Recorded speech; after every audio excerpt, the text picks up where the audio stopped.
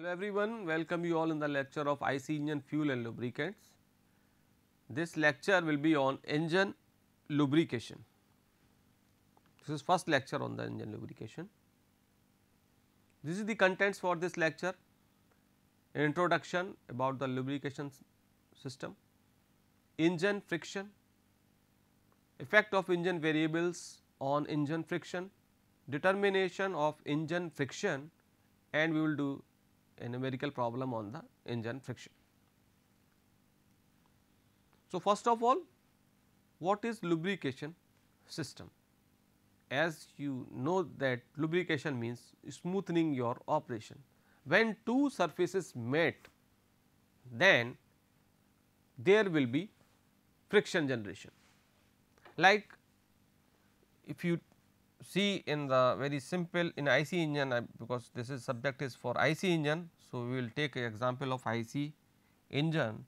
Here reciprocating engine is there, this is your piston, connecting rod.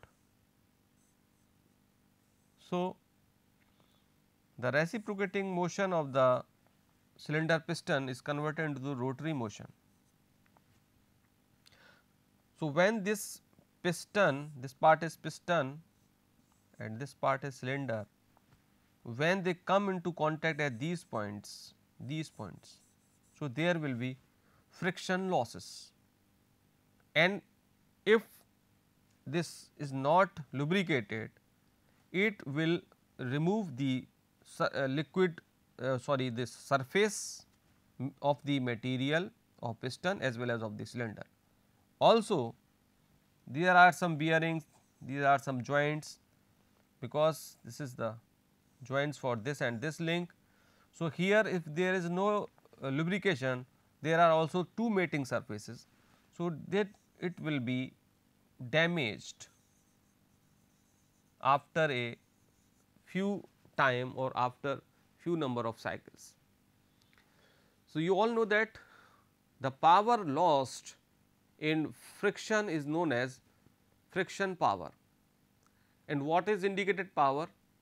So, indicated power is that power which is the actual power of the engine, indicated value, which is highest value, because you are burning your fuel. So, burning your fuel means chemical energy of the fuel is converted into the first indicated power. So, it is maximum amount. Then from indicated power, the power is lost during the motion of this piston and cylinder and this other joints, all the components there are friction. So, this power is lost. So, this is known as friction power, and the power you actually feel, you actually in the useful form is known as brake power. So, it is formulated as friction power is equal to indicated power minus brake power. IP stand for indicated power.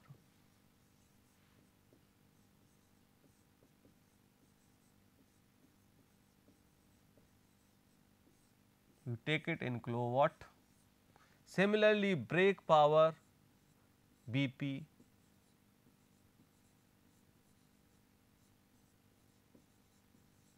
is kilowatt, and FP is friction power, means this power is lost to overcome the friction. So, it includes the power required to drive the compressor or a scavenging pump, and the power required to drive engine auxiliaries such as oil pump, coolant pump, etc., and fan, etc. So, this also includes all these powers also. Friction power includes all these also, all these powers also to running the auxiliary components also. So, useful power is only the brake power. So, due to the increase in friction with high compression ratio, you all know that what is compression ratio? It is the volume before compression to the volume after compression.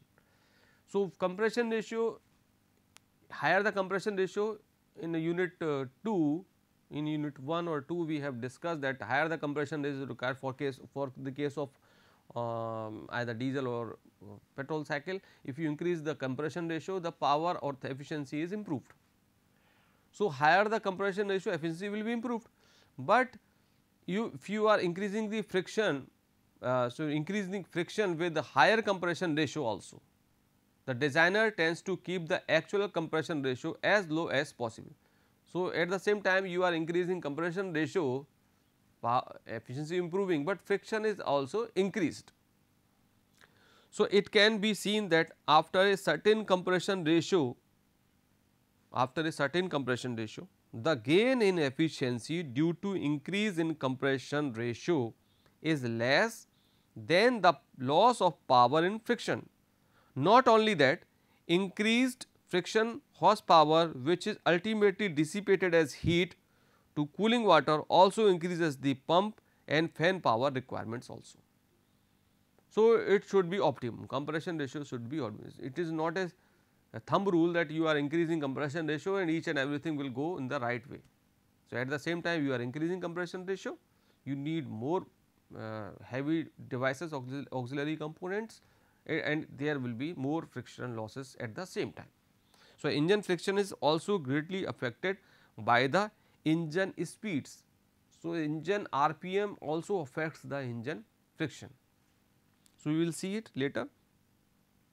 So, friction generally refer to the contact force acting between surface in relative motion.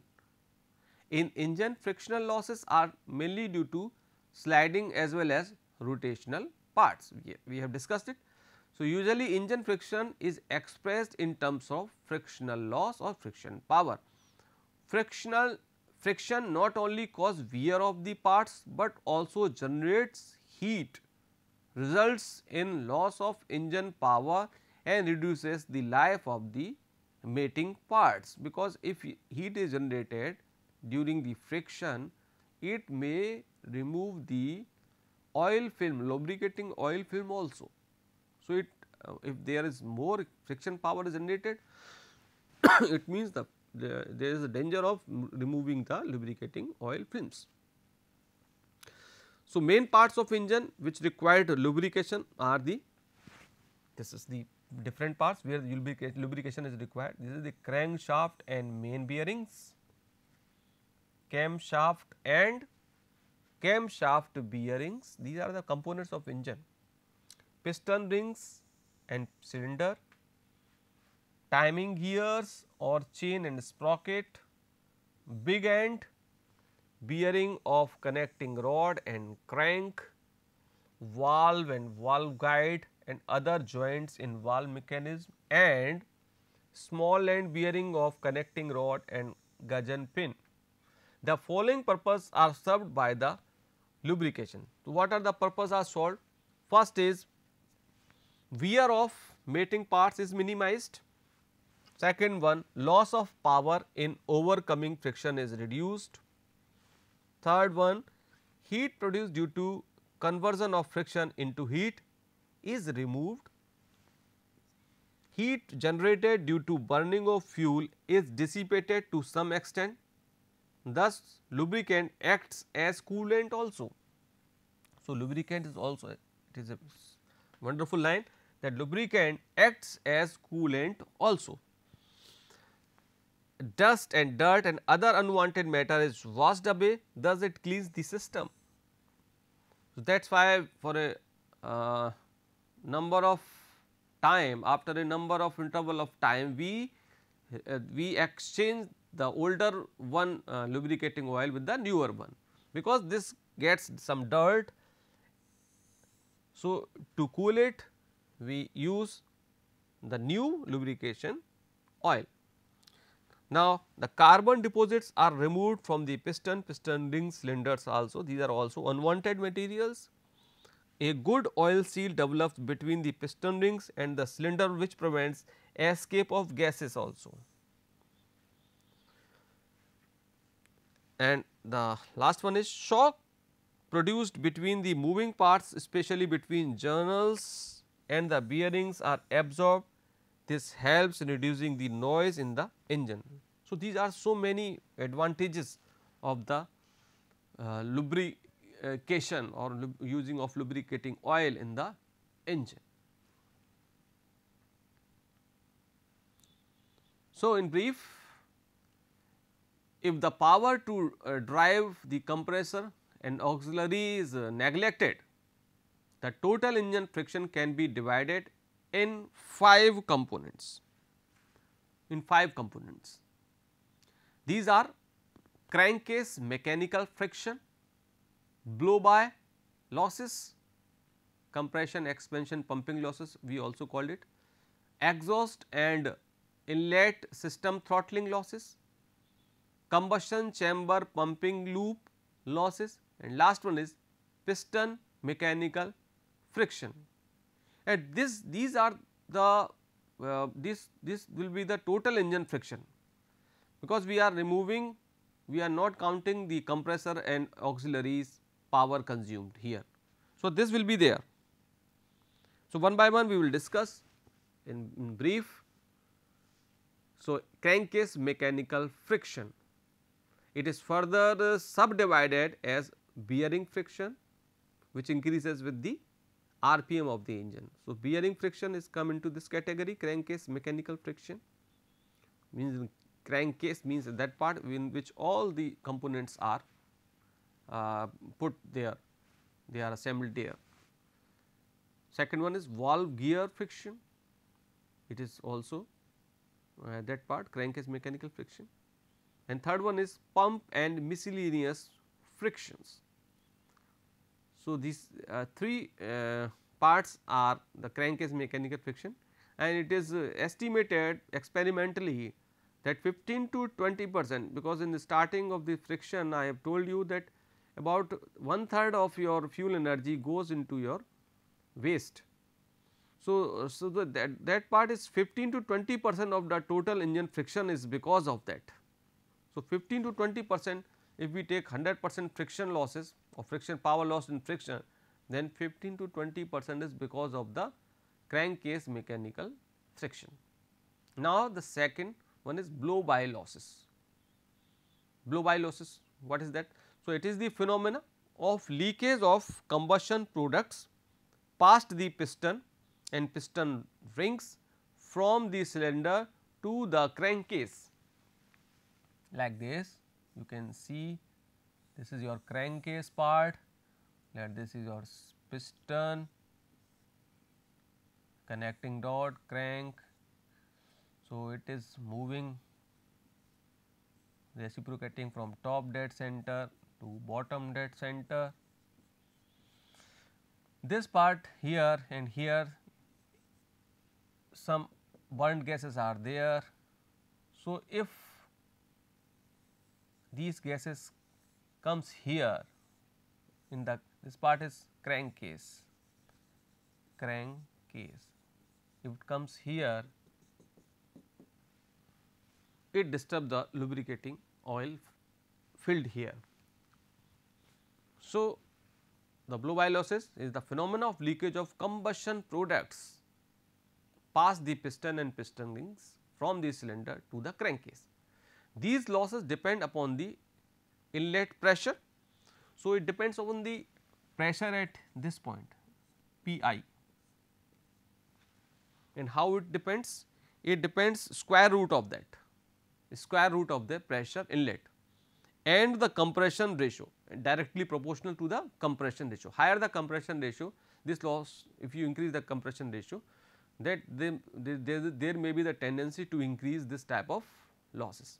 So, blow by losses are reduced as the engine speed is increased. So, it is also depend upon, so it depends upon 3 things: inlet pressure, square root of that, compression ratio directly proportional, and it is directly proportional to the engine speeds. So, blow by losses depends upon these 3 parameters. Then exhaust and inlet system throttling losses.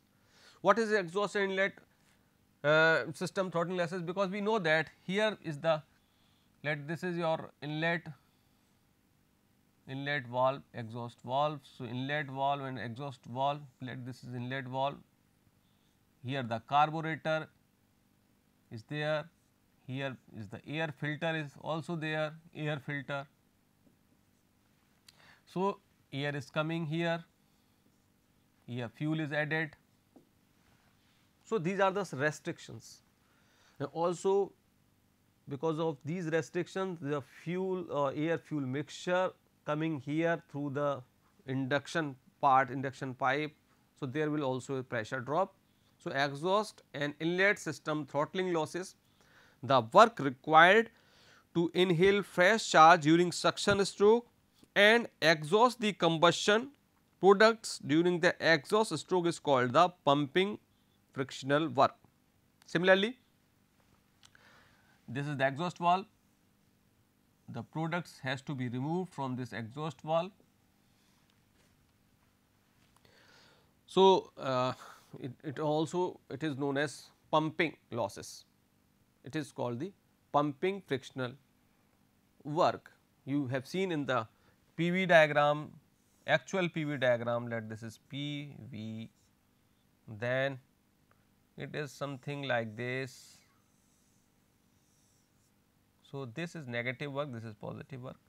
So, this is part is that exhaust and inlet system throttling losses, this is the reason of that.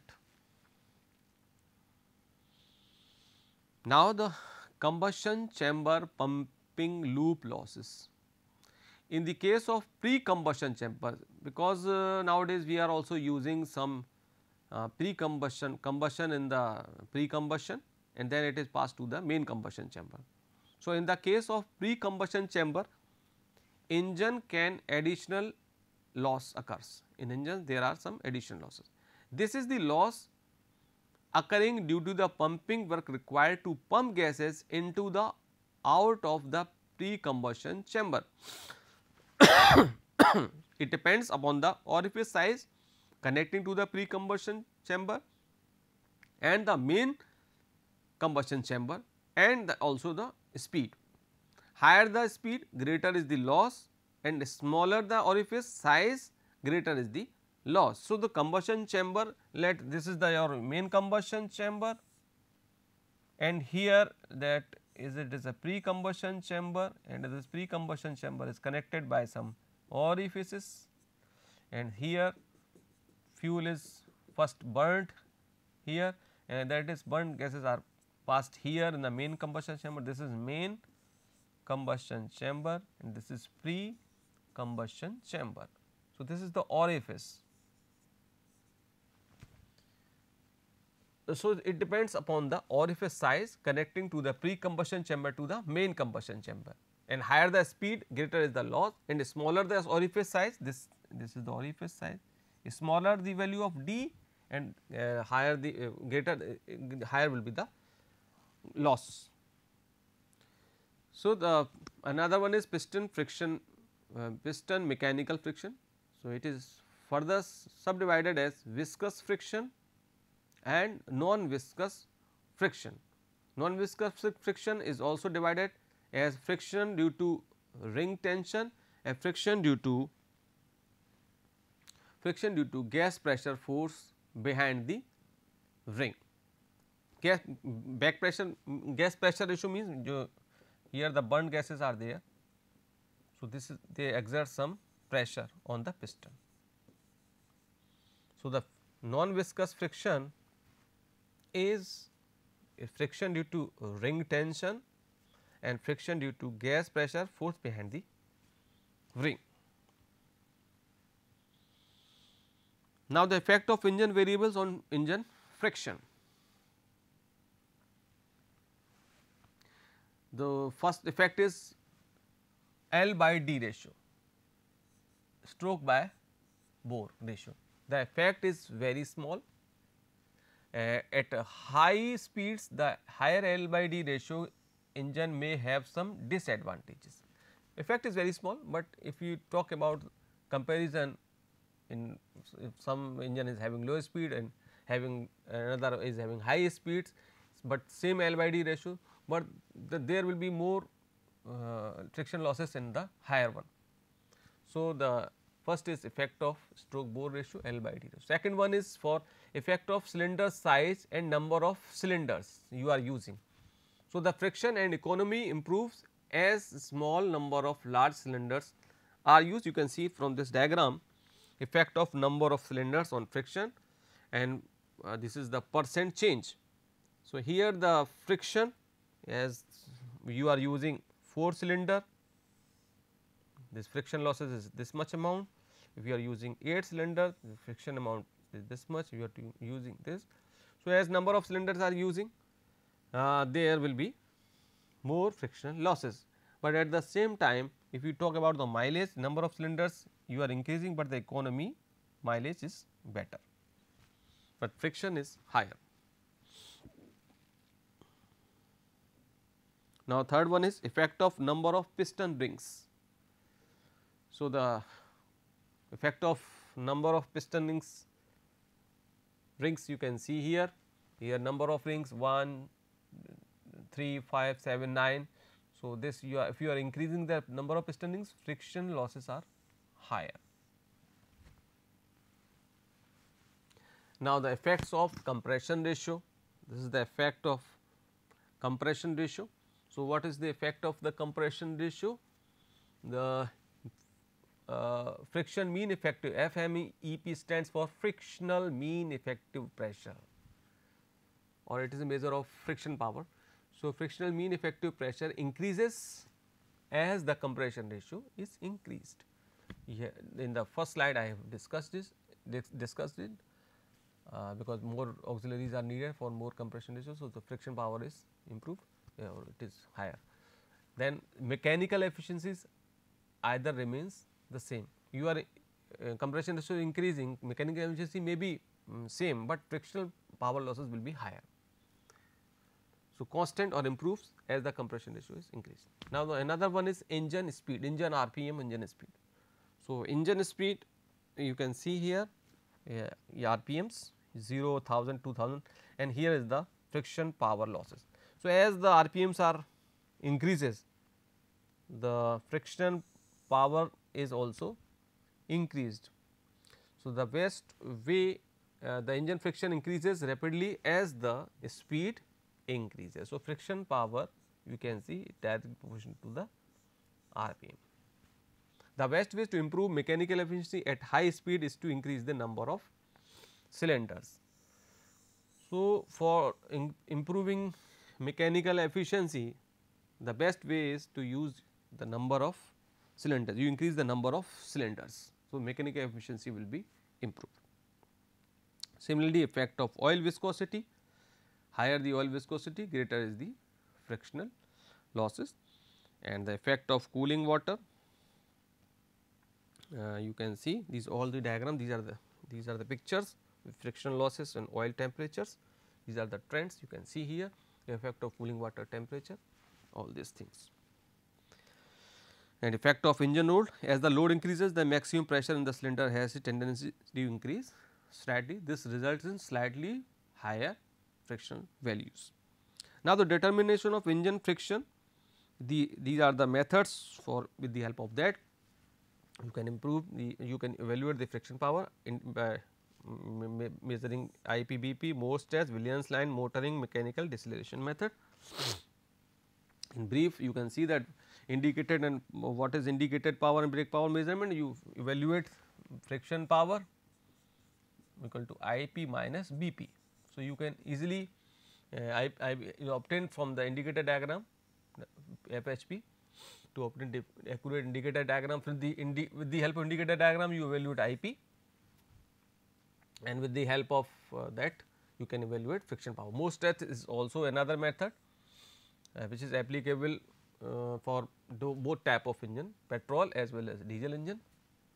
Here you can also go for evaluation. Williams line method in another method for evaluate the power of the engine. So, Williams line method which is applicable for diesel engines only, this is the limitation, and the gross fuel consumption is plotted against brake power. The line is obtained extended backward to 0. If you like this, here the let this is BSFC, and here we will take the fuel consumption for different brake powers. So, here it is fuel, it is taken as like this. So, it is the gross fuel consumption is plotted against BP. So, either it is brake power and it is fuel consumption, you take it and measured. So, it is like this. So, this amount represented the friction power. Similarly, deceleration method is there.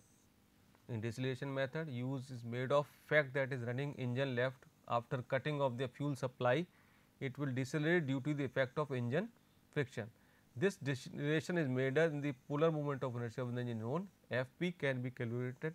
So, F p is equal to polar moment of inertia of the engine and initial deceleration.